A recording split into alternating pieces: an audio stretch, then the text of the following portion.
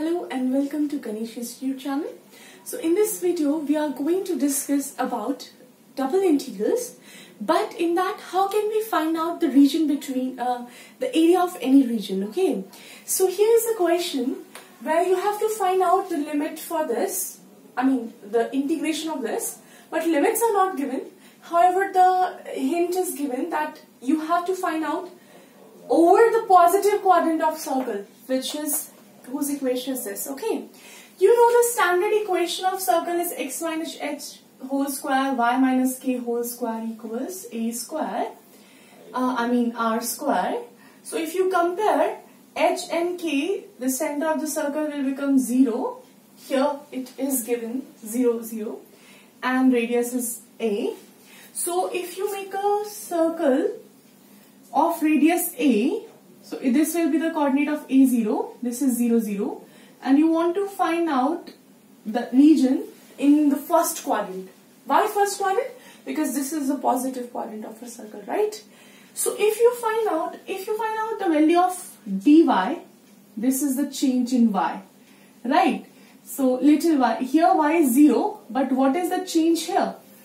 So whenever it is given, means limits are not given, but the integral is given and equation is given, you can find out the limit from that equation. So y square will be a square minus x square. So it will be root a square minus x square, right? So now to calculate this xy dx dy, when limit is given from 0 to root a square minus x square for dy, and for x it is from 0 to a, right? Now because this is the limit for y value, right? So that's why you have to take dy first. So x is constant. If you integrate y dy, so y square by 2, limit 0 to root a square minus x square. This is still here.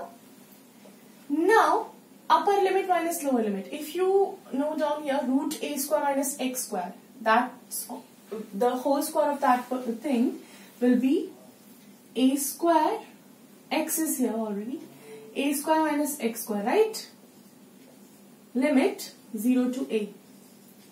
So now if you put, you can expand it, a square x by 2, x cube by 2. Now you need to integrate it with respect to dx, okay? From 0 to a. Alright. Now if you integrate this, a square by 2. Integration of x will be x square by 2. And this will be x4 by 4. Right? Limit 0 to a. Correct?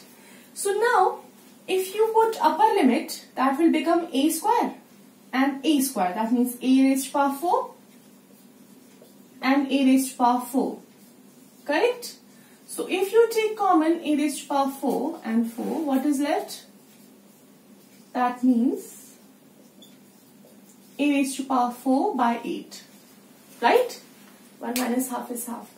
So whenever such type of questions are given to you where limits are not given, but some equation like equation of circle, the region between a line and parabola, or the equation of any coordinate geometry figure is given to you, you should keep in mind that you know the equation.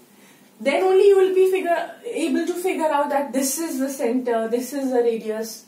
Okay, in case of parabola, you will be able to find out the equation of directrix and all. So this is the, you have to learn about the equation.